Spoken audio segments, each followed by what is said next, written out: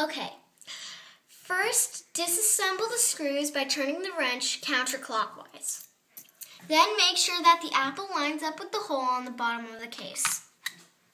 Put the faceplate on and tighten the screws by turning the wrench clockwise.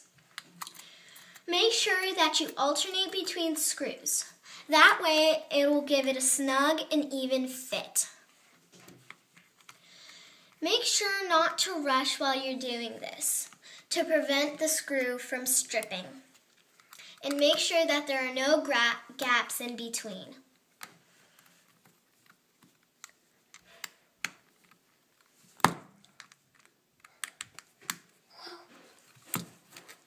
And that's how it's done. Thank you for choosing a Voncase.